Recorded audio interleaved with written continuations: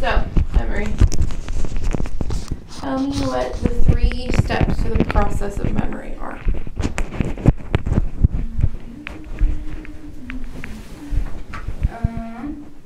There's memory, like encoding, Yes. storage, and retrieval. That's exactly what I mean.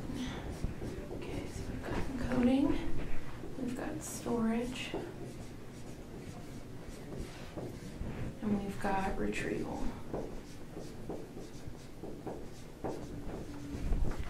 So what happens in encoding?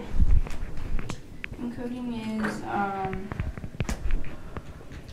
like having a memory, and it's that process of where we like transform it, like what we feel, what we think, and kind of think and stuff into in like a long memory.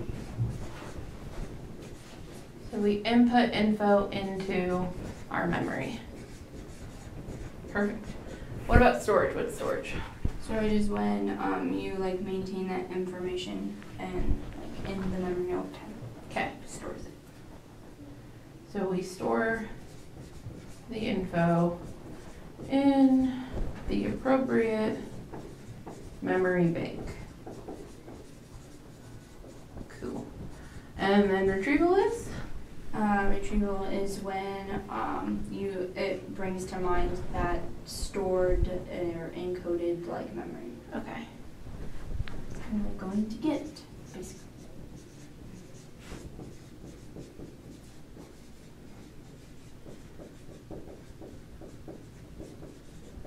Good. So it's like calling forth the memories to the front of your mind. Cool. So, this is the order of it too. So we go from encoding to storage to retrieval.